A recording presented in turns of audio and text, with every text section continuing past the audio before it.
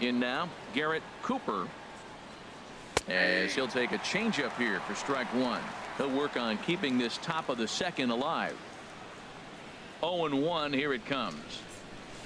Line drive to left, and that finds some outfield grass. It's a base hit. So a 2-out knock, and we'll go a little deeper into the top of the second. And there's probably no happier person in the ballpark.